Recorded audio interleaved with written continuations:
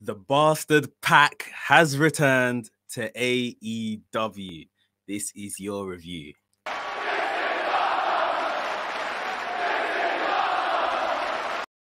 What's up, Maniacs? My name is Mex. I'm a wrestling fan. I'm a wrestling enthusiast. I am a WrestleManiac, if you will. And today we are talking about AEW Dynamite. It was the fallout show after the great pay-per-view that was Full Gear on the weekend. And we've got kind of the beginnings of new angles that came out of Full Gear. So we're going to touch upon everything that happened on the show and in regards to that. And we do have a major return. So guys, if you want to hear everything that happened, stay tuned. Right here at WrestleManiac UK, I discuss everything that is WWE and AEW. So if this sounds like the place for you, make sure you click the subscribe button and make sure you click the notification bell as well, so you get notified every time I drop a new video. Ladies and gentlemen, without further ado, let's get into the review. And the show started off with Matt Sydal versus Brian Cage. This was a very, very good match. A lot of fast-paced action. One of my favorite spots in the match, Brian Cage. He is bicep curling Matt Sydal like he's a kid, like he's a child. I can do that, but my son is, bloody 1 year old or something, How can he do this to a whole man? He is massive.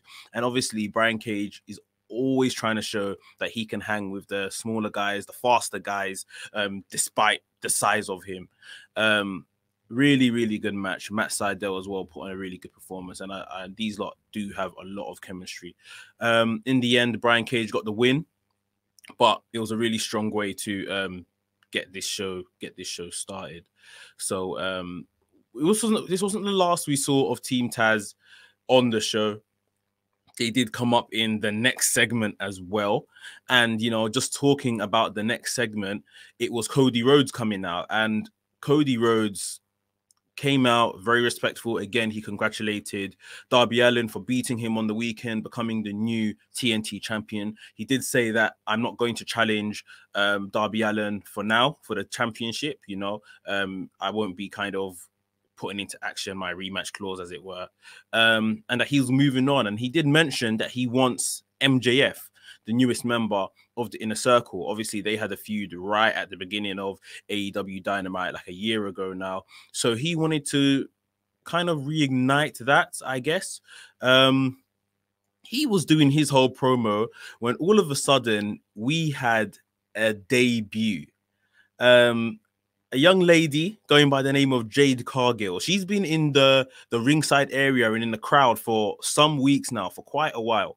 And she just kind of waltzed her way into the ring, and she was just on some, took the mic from Cody, introduced herself, of course, and she said that she had like a giant or something, like that's coming to back her up, or there's basically a debut that she was teasing is the word, I guess. It wasn't very clear, hence why I'm kind of stuttering. I'm just thinking about what was it that was going on here. It was like she was teasing a debut of somebody. So maybe she is a competitor herself, but maybe she is going to be a valet or manager for somebody new that's coming. She left the ring and got onto like the podium bit, the stage outside the ring, and then dropped the name Shaq as the giant, as this person that's going to be debuting. Okay.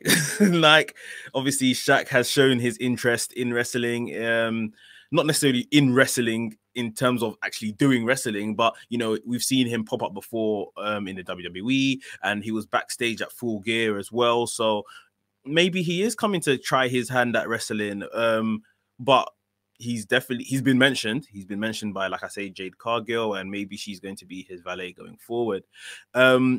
Just before she makes her exit, Brandy Rhodes comes out of one of the tunnels, and Brandy Rhodes went off on Jade. Like, literally, who do you think you're talking to? That's my man, blah, blah, blah. I don't want to see you around here again. Come off my ring, come off my stage. Brandy went off on her. But Jade wasn't phased at all. Even when Brandy like turned around to kind of make her exit, there was a cheeky slap on the ass or squeezed Jade squeezed Brandy's bum. Like it was really cheeky. I liked it. A lot of people are saying online that, you know, Jade fluffed up in the promo and all of that kind of stuff. Like, take it easy, guys. She's new to the business. This was her first, you know, TV bit of action, you know. So I think she's done very well. I think the actual maybe wording, the dialogue, and the actual point of the segment didn't really come across, especially to myself. Let me know down below in the comments if it's any clearer to you what's actually going on here. But I guess she's teasing the debut of Shaq. And she, like I say, she's going to be some type of manager. But yeah, I don't think that's necessarily her fault. Maybe there was a couple of nerves there, but generally I thought she done well, and she looked like $1 million herself. Like, I wouldn't mind if it was her coming in and basically asking, look, I want to join this division, what do I have to do, sort of thing. Like, that's what I was kind of expecting. I didn't know she would be kind of teasing somebody else. But yeah, it was a good segment. Brandy carried it a lot when she came in with her energy, and yeah, it looks like and in fact, I forgot, sorry. It actually ended by Brian Cage running into the ring, and Brian Cage attacked Cody. Obviously, Cody was, or should I say the FTW guys, had a bit of an issue with Cody and Darby following on from Full Gear. So it looks to me that we are going to get, and I think they announced it, in fact, yeah. Next week is going to be Cody Rhodes and Darby Allin versus Ricky Starks and Brian Cage in a tag match, probably be the main event of the show next week. So that should be pretty interesting. Really good segment, like I say. There's a lot in it. Next up, we had a bunkhouse match. The Natural Nightmares, so that's Dustin Rhodes and QT Marshall, versus the Butcher and the Blade with Bunny. This is my match of the week. Should I say match of the week? Or at least match of the night. Obviously, AEW and NXT. This was definitely the best match on the night, on the show. Brilliant. This is a no disqualification match. For those that didn't know what a bunkhouse match was, I didn't know before the match. It's a bunkhouse. A bunkhouse match was like, it had all kind of old school, should I say, cowboy, like a farmyard kind of setting. There was a lot of hay. There was a lot of there was cowbells. There was chains. There was just odd bits and bobs that you would find in like a farm. That's the only way I can really describe it. But it was good. It had the right level of action, the right level of violence. There was blood. QT Marshall was busted open. Blade was busted open. It was a really, really well put together match, and even we had one spot in it where Dustin put the Butcher through like some bedded plywood area with a bulldog, and then obviously the main story being told here was the whole, you know, what Bunny had done to QT Marshall in terms of maxing out his credit cards, playing him and all that kind of stuff. So it was really good to see in the end, we saw a big spot from a very tall ladder, QT Marshall delivering an elbow drop onto the Blade, and eventually he hit a cutter on the Blade, a diamond cutter, and pinned him. So the Natural Nightmares kind of have won this feud, or I'm sure this will be the end of this feud, with Bunny in the middle, sort of thing. Very, very good match. You guys, if you haven't seen it, this is a one match this week you definitely want to go and watch. Very, very enjoyable, and well done to all the guys involved. Next up, MJF. He beat Chris Jericho on the weekend at Full Gear, so he's now a member of the Inner Circle. So before we get into the induction ceremony, guys, if you're enjoying this review, please remember to hit the thumbs up button, give us a like. It's thoroughly appreciated right here at WrestleManiac UK, and it does loads for the channel. So if you're enjoying the review, smash the like button. MJF Inner Circle induction. This didn't work for me. So obviously they brought out Chris Jericho. Chris Jericho introduced the rest of the Inner Circle, and then Chris Jericho introduced the man that they were inducting, the one that got the win over him at Full Gear, MJF and Wardlow. Now, for me, I mean, you guys can put your opinions in the comments. An induction is you trying to kind of tell them what to expect in the business, in the company, in the new settings that they're coming into.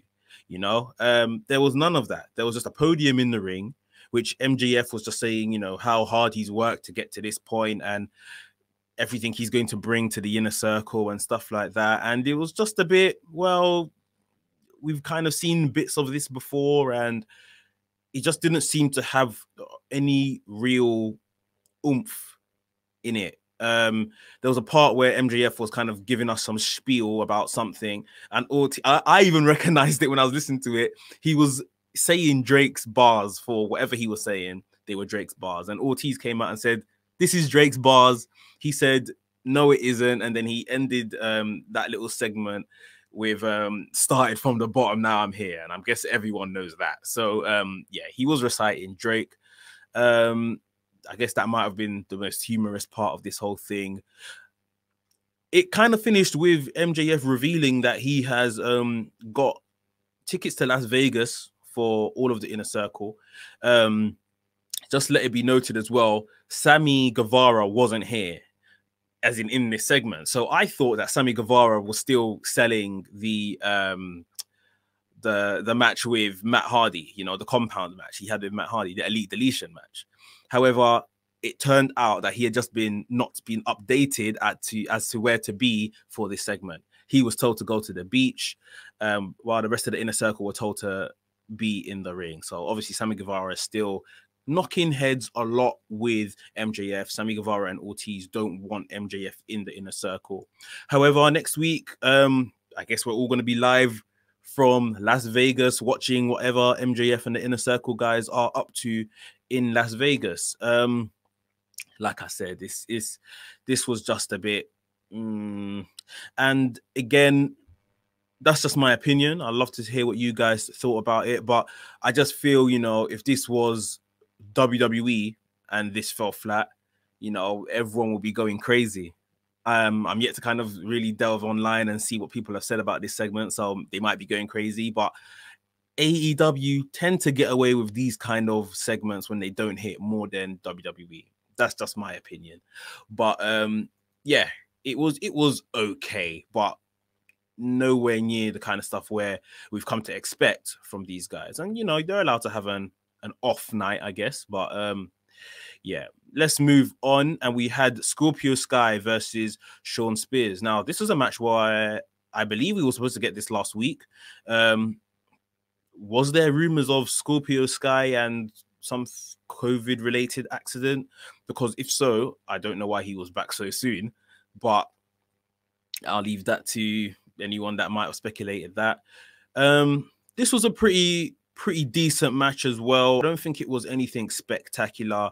I think we all knew it was just a moment of, you know, we're waiting for the moment where Shawn Spears would put the steel slug into his glove and use it as a weapon to get the one over on Scorpio Sky. And that's exactly what happened. You know, Tully, Shawn's manager, caused a distraction. Shawn loaded up the glove and eventually hit Scorpio Sky over the head with it, pinned him, and got the win. You guys know I'm a Scorpio Sky fan. I want Shawn Spears to do well as well, but I do like Scorpio Sky. I want him to be getting a more prominent position. What kind of confuses me with Scorpio Sky, or how they're booking Scorpio Sky, they said on commentary he has the third best win record in AEW, behind maybe Kenny Omega and I think Cody Rhodes. So why is he not being treated like that? Like he is the third biggest winner, so to speak, on AEW. Yes, a lot of those wins have probably come on Dark, but if you're gonna mention it, make it mean something, you know? Make it count for something. And right now, he can't even beat Shawn Spears. And that's no insult to Shawn Spears. Like I said, I want him to do well. I like Shawn Spears, but you can't just mention things like that and then treat someone another way. You know, third biggest win record on AEW. I think that's something to treat with some type of respect. However, it doesn't seem like it's going that way. And his career isn't, you know, there's loads of time. It might sound like I'm being melodramatic, but right now things look like it's on a bit of a downward slope. But yeah, that's how that match ended. Next up, Red Velvet versus Tay Conti. Tay Conti was ringside with Anna Jay, and Brandy Rhodes came out ringside with Red Velvet, still selling the fact she was angry with what had happened with Jade Cargill earlier on in the night. I feel generally I was quite happy with this match. I've just seen around on some circles online, people thought this was a bit of a middle of the road and all right match. So I thought it was a bit better than all right, personally. Obviously, I'm most familiar with Tay Conti for her time on NXT.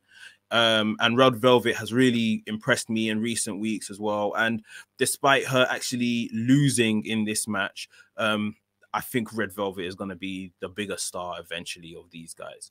There was a part in the match where Anna Jay wanted, I guess, Tay Conti to use the dark arts, tried to pass her a chair, a steel chair, but Tay Conti refused, and she beat Red Velvet the good old honest way in the middle of the ring with just wrestling moves. So Red Velvet didn't get the win here. However, like I said, she was pretty impressive in this match. Tay Conti, obviously, very impressive. And Anna Jay came back into the ring after she had won, and Tay Conti was like, you know, I didn't need to use a chair. I didn't need to cheat, sort of thing.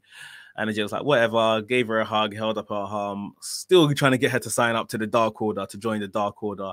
But yeah, it was, like I said, I think it was better than what people are giving it credit for. Right, so I've realized I've called something on this card, match of the night, and I haven't even got to Rey Fénix versus Penta El Zero yet. So I might need to retract my earlier comment, because this match was absolutely fantastic. But you know what? I'm going to stick with the bunkhouse match just because it was something different. And I think those guys aren't guys in prominent positions, and they really done something excellent. I enjoyed that match. But because, you know, Penta and Rey Fénix, you know you're always going to get a brilliant match out of them. It's not a surprise. And this wasn't anything over the top. It was just a very, very good match. What I really loved about this match is how these two were... It wasn't that kind of respectful brother versus brother match. They were treating each other like strangers. And Penta started it. Penta was ripping the mask of Rey Fénix, which obviously for, you know, that culture, that is a massive disrespect. As if Penta's not wearing a mask himself. He's ripping Rey Fénix's mask, his brother's mask, off his face. Eddie Kingston was on commentary, and obviously he was selling the fact that Penta's his best friend and stuff like that. And he kind of was rooting for Penta to win. Rey Fénix got back into the ascendancy, and he done the exact same thing, started ripping Penta's mask off his face. And I was thinking, like, gosh, even when I saw Rey Fénix's mask getting ripped off, I was thinking there must be a spare under the ring that they're gonna pull out or something like that. But no, half his head was on show. The same with Penta when his mask started getting ripped off. And then yeah, Penta, as the match finished, Penta was really in the ascendancy. There was power drivers. There was a power driver, a Canadian destroyer to the outside, a power driver on the apron, and then a package power driver in the ring to win the match. So Penta really dropped his brother on his head about 3 or 4 times in quick succession. So Penta wins the match, and Eddie Kingston comes down to the ring. By the way, guys, I'm not doing this. Obviously, I'm just doing brief kind of updates. Go and watch that match. It was absolutely brilliant.